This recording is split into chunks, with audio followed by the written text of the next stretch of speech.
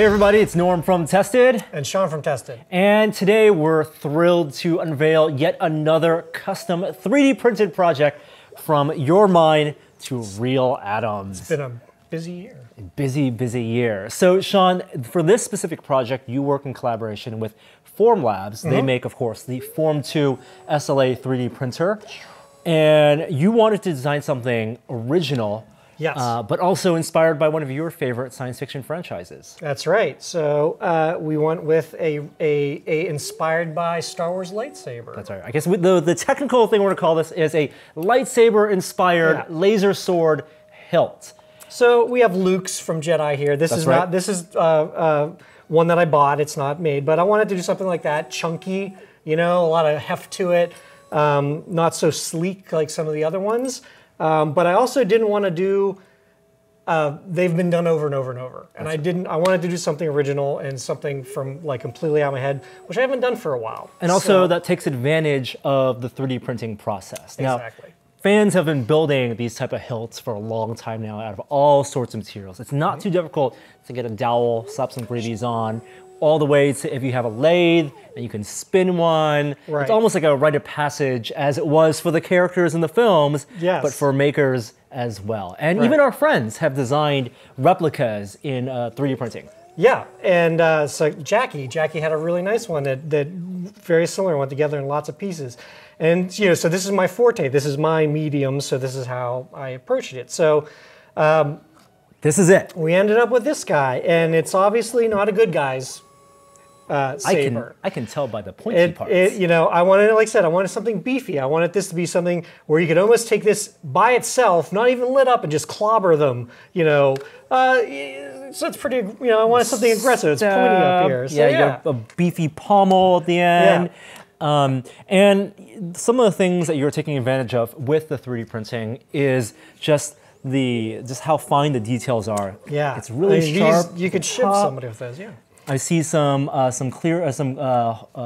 graded cutout pieces right there. Yep. And then you also use some interesting resins. Yes. Part of what we wanted to do with this is that Formlabs just released new formulations of existing resins and then some brand new ones. So they updated the black, which I love the black. It's one of my favorites because it shows off detail really well. And it's the black is even blacker. It's like a deeper black, and I feel that it even shows detail even better than the previous formulation. They updated the clear so that it's even more clear, and the clear had a tendency to it could yellow over time, and this one resists that a lot better, so that you won't get that as much, which is nice. They upgraded the tough, which I didn't use on this particular one, but it just prints a little better now. And finally, they introduced this new flex, which I'm excited about, because the previous flex was a clear, and it's pretty stiff. And this one is a reformulation, and it's a kind of a dark gray black. Which is what we use for the hand grips. The grips makes a lot of sense for the button here, and it's pretty firm. It's when you get in the rubber, it's like the Shore scale. It's a 75A, which is like a boot heel, kind of, if you think that kind of firmness.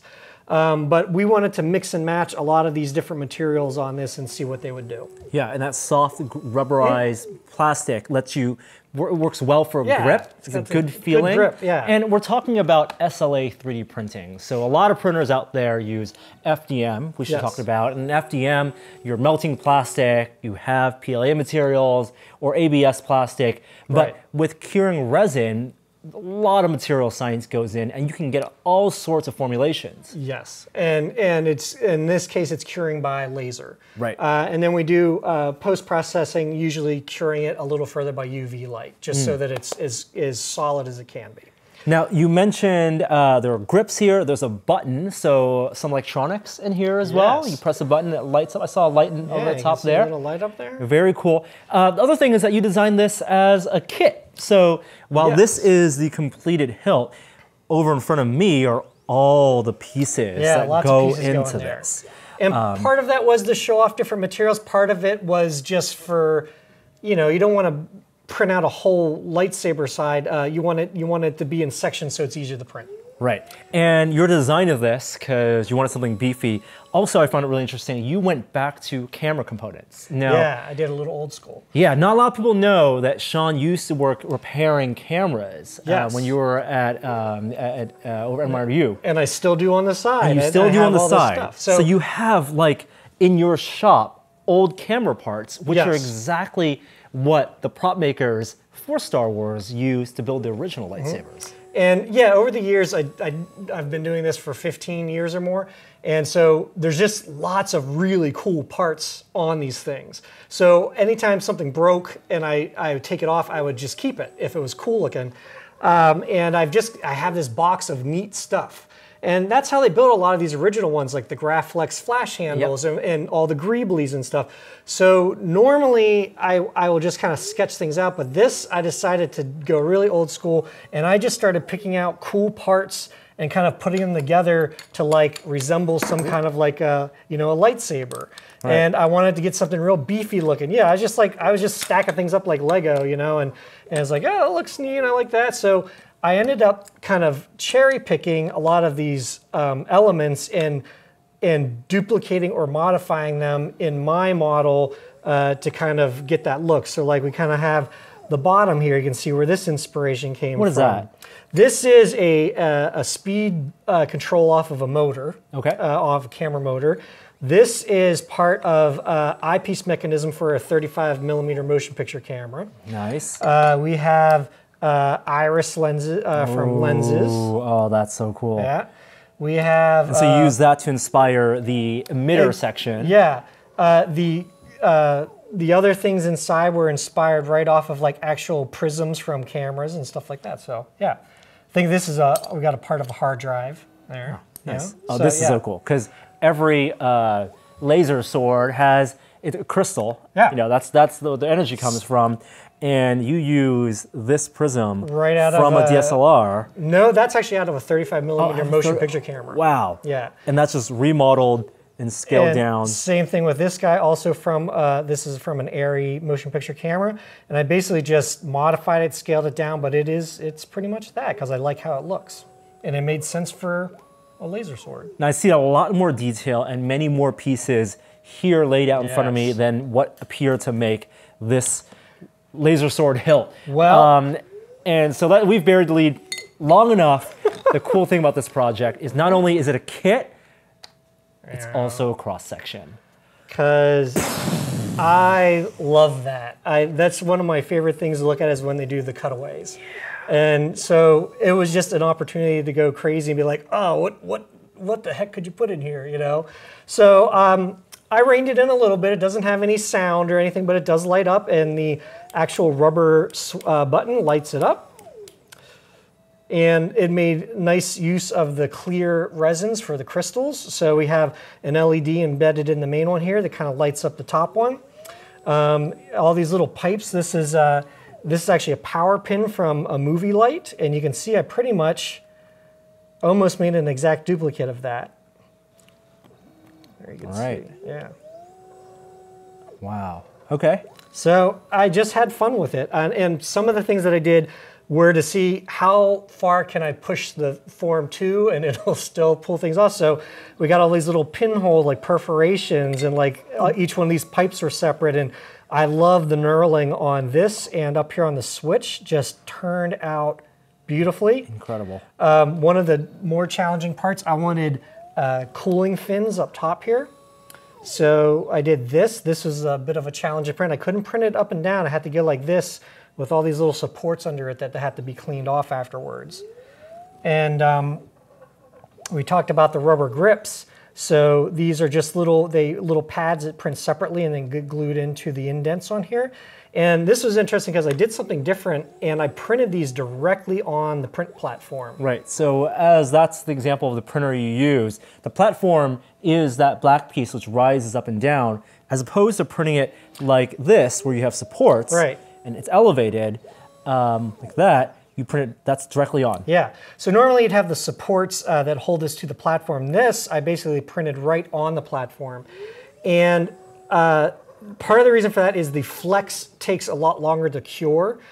So it can be a little longer print times than like some of the other resins. And so by adding supports, and I was doing 36 of these grip pads, it made for a long print. And then I also had to clean off all the supports. But by doing this right on the print bed, they turned out great, and I could just peel them right off and glue them. Now, the catch to that is it compresses the first few layers so that it really sticks to the print bed. So when you do something like that, you can't do it with everything. If tolerances are really important, you don't want to do that. But what I did is I actually added 0.25 millimeters to the model. So in the 3D program, it looked way thicker than it should be. But by the time it compressed those layers, it turned out the perfect size. I peeled it right off, put it on there. Worked out great. All these little nuances and little tips and tricks are from your experience using this printer for several months now. We reviewed this printer when we first got it. What's changed since then, and what's been your experience? First, I gotta say, this has worked great for me. It's been very reliable. I've had very few failed prints. The reformulation of the resins, which we just talked about, they also introduced a dental resin, which you can actually, it's a class 1 biocompatible resin that you can print like, they use it for like surgery guides for like dental surgery. So it could be like drill guides or surgery guides that you can actually put in somebody's mouth. So it is safe for the human body after you autoclave it. So that was a new one, it's kind of cool. So the new formulations, they also did some really nice updates to the software. So the way the supports are generated are completely different. This is actually the in-between from the old supports and the new ones, but they print thinner now, so they don't use as much material, which is really nice. And my absolute favorite thing they did is, and you will sympathize with this, they added this little bevel to the bottom of each platform. And you can just put the little clippers that come with this and pop it right off. No need to scrape and pry. No more flying across the room. They come off much easier now. So that was nice. They've added, they completely redid the interface on the touch panel, so it's a little cleaner and makes a little more sense. But yeah, I think they've upgraded the software 3 times since we first reviewed it. So they've been really working hard at improvements. Very cool. Well, you definitely put it through its paces in designing and printing this awesome laser sword hilt. We're going to do another video, some follow-ups. We're going to have some write-ups on tested.com as well, because like your other projects, we're going to make these files available for you out there if you have a 3D printer to print your own, and we're going to guide you through the assembly in a future video. But for now, please enjoy Sean's laser sword hilt, your evil laser sword hilt. And you know, as with every video that has one of these things in it, we're gonna put it up for you guys to add the visual effects. I can add the sound effects. Sean, you can provide the action, and it's up to you to provide some visual effects. Womp, womp, womp, womp, womp. That's Sean from Tested. I'm Norm from Tested. We'll see you guys next time. Bye.